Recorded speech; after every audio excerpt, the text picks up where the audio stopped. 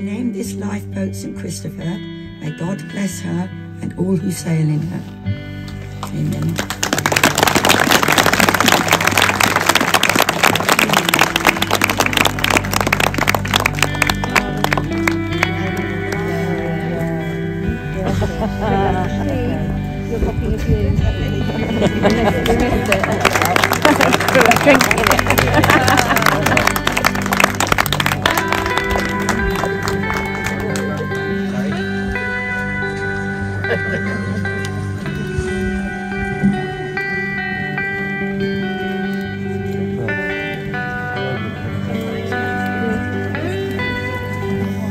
McIntosh from the RNLI, who was a huge help and support in organising this event today.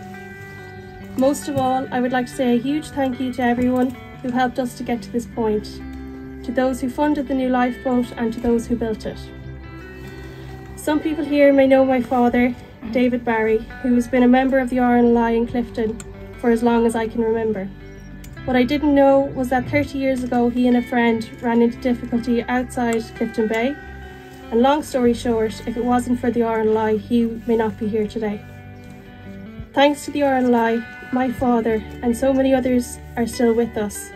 The bravery shown by the lifeboat crew over the years is truly remarkable, and I'm very thankful that they are here. We are all so fortunate to be able to count on so many hardworking and dedicated people who together make the RNLI what it is today. In many different ways, you are all lifesavers. Lastly, on behalf of our station and the community that St. Christopher serves, I would like to thank the late Christopher Harris and his family for providing us with this wonderful boat.